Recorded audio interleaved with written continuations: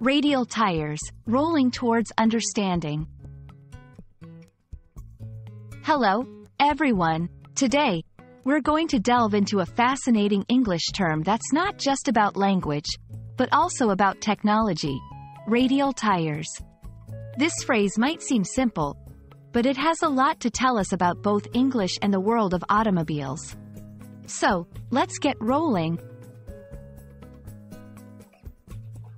First, let's break down the phrase into its two components: radial and tire.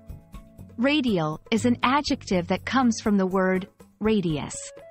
In geometry, the radius is a straight line from the center of a circle to any point on its circumference. So, when something is described as radial, it means it's arranged or extending like the radius of a circle. In our case, it's about how certain parts of the tire are arranged. Tire is a noun, and it refers to the rubber covering, usually filled with air, placed around the wheel of a vehicle.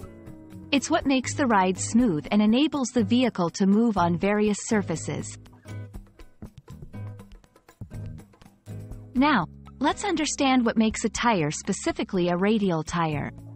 Radial tires are designed with their internal cords or plies arranged in a radial pattern. This means the cords run perpendicular to the direction of travel.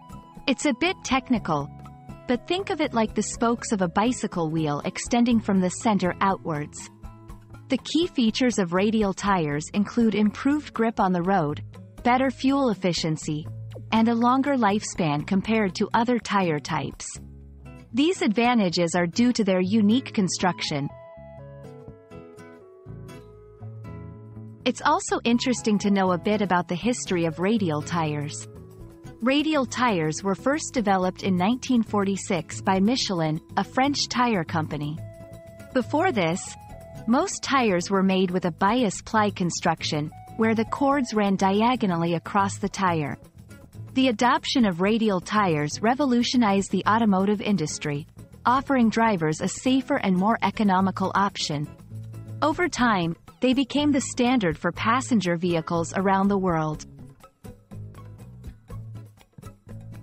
I hope this video has shed some light on the fascinating world of radial tires, a term that's as much about English as it is about engineering and history.